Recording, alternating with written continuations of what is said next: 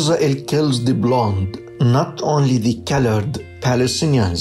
Israel kills the toddlers, not only the young or the old. Israel killed the 2-year-old Palestinian child Muhammad Haytham al-Tamimi of the Nabi Saleh village near Ramallah and injured his father, injured him twice. First, when the bullet that crushed the skull of his child entered into his shoulder, and the second, which is incurable, when he knew that he would never see the child he used to hug every day. The child Muhammad was enjoying his time with his dad in their own small village, which can't grow any bigger because of the Israeli settlements built on its land.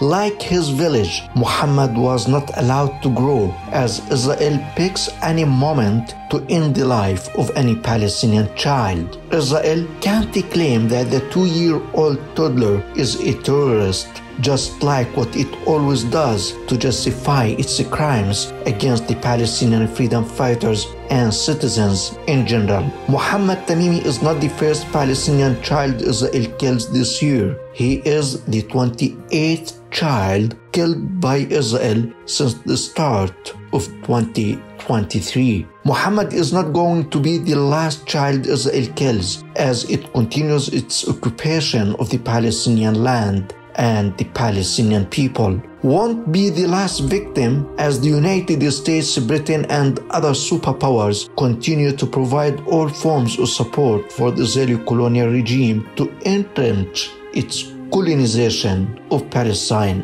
Their support enables Israel to kill more Muhammads in occupied Palestine.